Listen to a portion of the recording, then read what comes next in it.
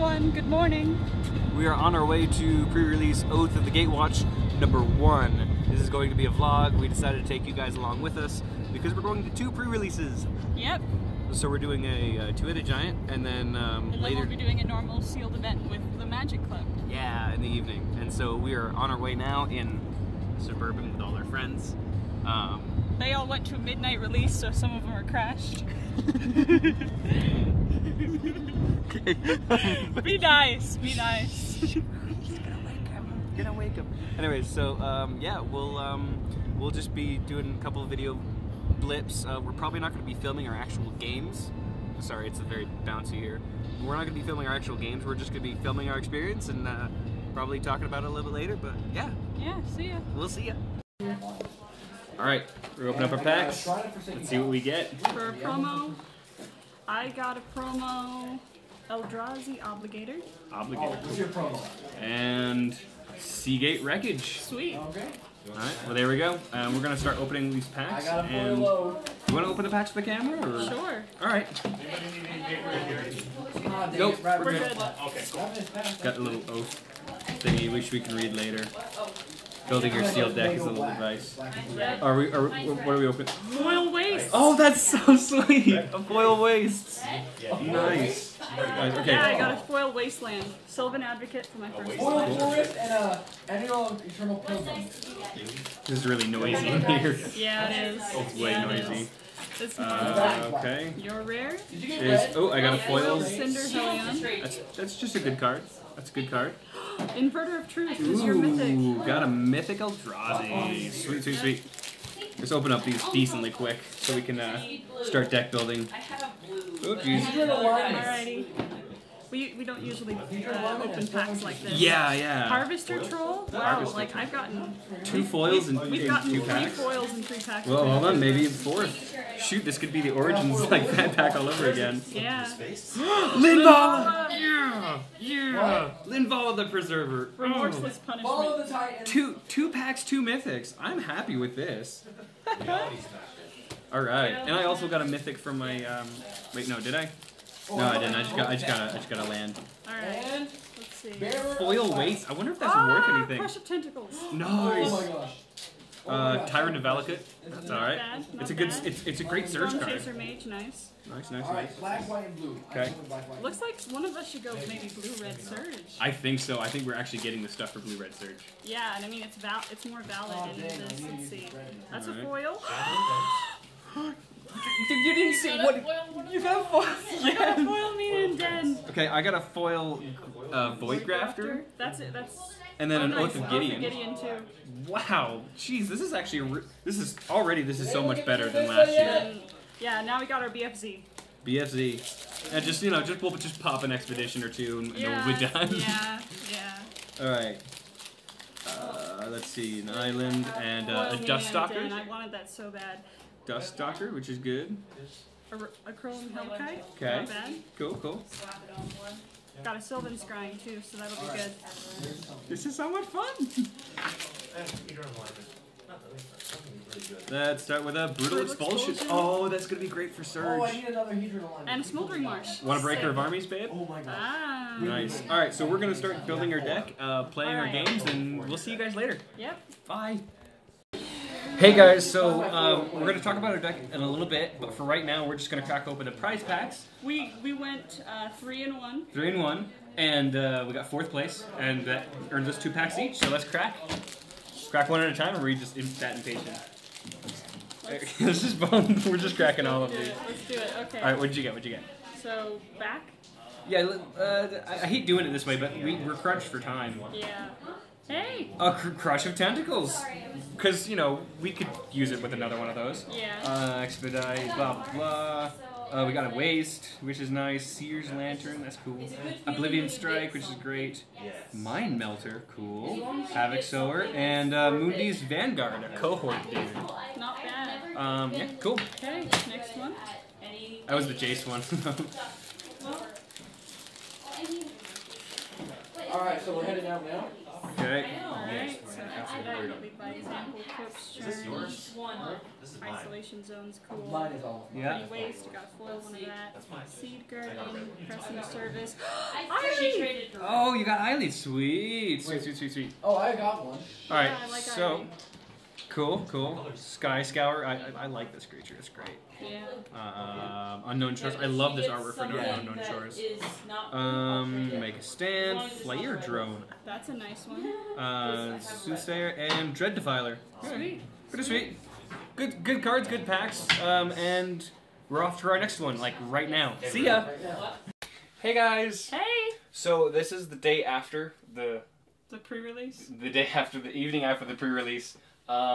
Unfortunately, we kind of, it was really busy going from one pre-release to the other, so we didn't get filming on the second pre-release. But yeah, I guess that just shows that you probably shouldn't go to two pre-releases when one is 2-hour drive away from the other. Yeah, So, yeah, but it's what we had considering that we don't have any local game stores. yeah, essentially one is an hour south, the other one is an hour north, and so we went to both of them. So we kind of forgot to film. Most of the drive, we were either hanging out with friends or just talking about our pre-release experience and getting psyched up for the next one. Yeah. But it was a very, very fun-filled day. I have to say. Yes, it was. It was exhausting. So let's kind of talk about it in chronological order, because that's probably the best way to do it. So the first event, which you saw a little bit of footage of earlier, is we went to a two-headed giant event at Gone Rogue Gaming, which is owned by the guy who is the Rogue Deck Builder. Yeah, the Rogue Deck Builder made it. It's in Richfield. Yes. And it's a kind of a new store, but it was a lot of fun.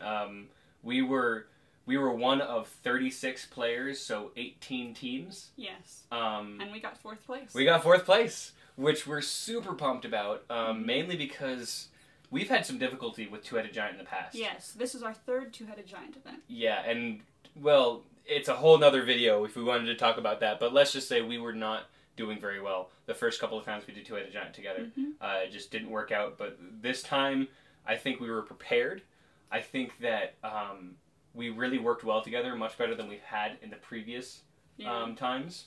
And it was really enjoyable, and it was difficult, but yeah. You had the blue and red Surge deck. Right. And I had the black and green Beatdown deck. We just found that was the best thing. I had a ton of Surge cards. Yes. A ton of them. Like, almost every instant and sorcery you had was Surge, and most of your creatures as well. Yeah, it was really, really great. It was a little bit temperamental. I'll say sometimes if I just didn't get a creature, I couldn't do too much. Yeah, yeah. But we went 3-1. Yeah, we went 3-1 on the day. We lost one, which I think the person that we lost to ended up getting second place. Yeah. So that's not nothing. But it was really good. So when we were opening up the packs, we laid them all out by color, and we went through as a couple each color individually. Yeah, even though we actually pulled a Linvala the Prevailer. Yes, we did. Neither of us ran white because we didn't have enough white support for what we needed to do. I actually thought that we should have at first, because like I had this idea of one deck goes two colors, the other deck just takes everything else. I really feel like the way we built our deck so effectively was going through each individual color by color. Yeah, unfortunately that took up quite a bit of our time. Yes, I remember once we had gone through our colors and we realized, okay, I got a lot of good is it colored Surge stuff, and you had we had a lot of good black removal and good green beats. Also, you had a play set of Scion Summoner. Of Scion Summoner, right. And so once we had decided that, like the second we had said, okay, I will go Surge, you will go Golgari Beats. And we just hear, 5 minutes! We're like, whoo! We start laying down the cards. And yeah, it was really, really great. And I feel like... And they did give us a little bit more time. Yeah, they did give us a lot more time. And I think doing Sealed takes a long time, but also doing Sealed with a partner takes a huge amount of time. I feel like, considering that we were able to do both a Two-Headed Giant event and a Sealed event, it was very apparent what the big differences are, and it takes so much longer to build a two-headed giant deck as opposed to your own sealed deck, because Absolutely. you have to communicate with the person instead of make all the decisions in your head. And I feel like that's one of the reasons why we were so successful, is because we went through every single card as a couple. We also made the decisions as a couple. Yes. Whereas previously what we did is we each opened up our sealed pools together, and we kind of were already having some ideas, and so when we tried to mash these two ideas from our two sealed pools together, it was bad. messy. Yeah. And so I honestly recommend anybody who's doing Two-Headed Giant in the future to just take the time and just separate all the colors, and then just go through first the colors individually, then multicolors, and then determine who's going to get the wastelands, who's going to get the artifacts, who's going to get these things. Another thing I would recommend for Two-Headed Giant is make sure that you and your partner are compatible. What do you mean by that? What I mean by that is that you and your partner are friends and have not necessarily like similar play styles, but know how to communicate with each other. Because I can see that. You could run into a situation where you just aren't able to talk at all, and it gets really bad. Well, not necessarily, like, you won't be able to communicate correctly, and some person might target, like, the wrong thing at the wrong time. Yeah, I saw that. We were able to play with some friends and also some other people, and there are so many times where you'd just be like, okay, I target this thing. Wait, why did you do that? You know, like, like you need to be very compatible. I agree with you. And most of the things that we did, it's just like, okay, so I'm going to cast this first, and then Than's going to cast the Surge thing. Yeah. It made the decisions and what we were going to do very easy. It was almost like a dance, if you will. She loves dancing. But no, I agree with you. I really, really do. Because I feel like previous pre-releases, we were both, like, we were on the same team, of course, and we made decisions as a team, but we both just had two decks, and we were just playing each other. As opposed to this, which is we really made these decks to complement each other. Yes. And to exemplify that, this is something that we just did for fun. I think this was at the end of round 2? Round 3. Or round 3, yeah. And we both modified our decks, and we're like, well, we have some time. Let's just play each other. And so I played her, and I opened up my grip, and I got 3 lands and 3 cards with Surge. And all of them cost like 4 or 5 mana. But they cost like 2 mana and 3 mana for Surge. And I just got curb stomped because all my cards were Surge, and all of it relied on her to cast the spells. Once she cast the spells, I was tearing it up with Surge. Yeah. And the only card I was actually looking through the deck today, and the only cards I had in the deck that didn't have Surge were things like Slip Through Space, yeah, let you draw a card. which not only was a draw card enabler, but it was also a 1 mana spell that would enable Surge. Exactly. And so it was just fantastic. Like, we really complemented each other well. We really took the time to look at our pools together, make those decisions, and then do them. And I think previously, when we had done Two-Headed Giant, I specifically one time I had just became in love with this combination of cards, and I built the deck to do that. Problem is that I didn't always get that. I was trying to make my combo go off.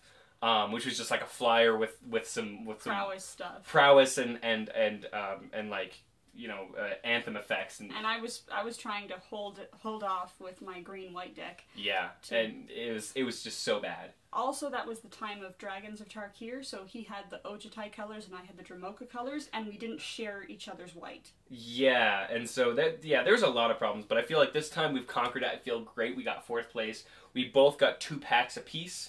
Which we opened on camera. Yeah, which you saw. Those were the prize packs. Really happy about the Eiley. Yeah, he's really happy about the Eiley. But yeah, so and we were really, really happy on that. And with that, we left right after that video was ended, and we just went to our other pre-release. That one was an hour up from where our college is. Yeah. And so we had like literally no time to like pit stop. It was basically a pit stop at our house to try and like pick up everything and pack. Basically, we just had no time. We just went. And one of the things that we were trying to do is make sure we had enough people to go to Gameland World. And it turns out that we had 18 people total from the club who all packed into 2 Suburbans and 1 car, and we just drove everyone down and we just raided the store, and I didn't expect that to happen at all. Yeah. And so I actually ended up calling the store owner, and I just said, we've got like 18 people coming, and he's like, oh, well, that's good to know. And so he actually transferred us to another store so they could consolidate the rest of the pre-release packs that they had, so they would have enough for us. Yes. But it was great. There were a few people that weren't part of the club, but I would for say the most part it was just us. Well over half yes. of the people at this event were people from our club, so we got to play with each other a lot. It was a lot of fun. We actually both did really well. Technically we were matched with our record, but the computer put us at. I was at 6th, she was at 7th, so we basically top-8'd, which was fantastic. Yeah, and we both got the same amount of packs. Got 4 packs. 4 each. Yep.